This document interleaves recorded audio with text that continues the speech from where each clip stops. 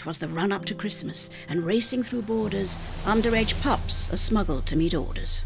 Their mum left behind, her life is on hold, just a commodity, making pups to be sold.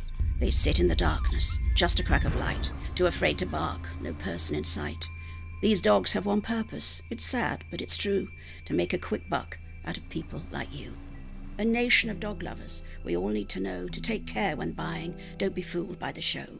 And have you ever thought? What happens to Mum now that all her puppies have gone? She whimpers to be heard, but to no avail. Help stop this cruel trade. Let's change the tale.